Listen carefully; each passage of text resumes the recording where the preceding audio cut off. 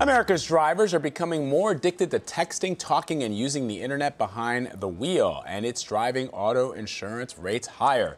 Insurance companies say they can't raise premiums fast enough to keep up with the cost of accidents that are caused by distracted drivers. One insurer, Horace Mann, expects to raise auto rates by 8% this year. That's on top of an average of 6.5% increase in 2016. The rising accident toll has a human cost as well. Over 40,000 people died in traffic deaths last year. That is a 6% increase from the year before, according to the National Safety Council.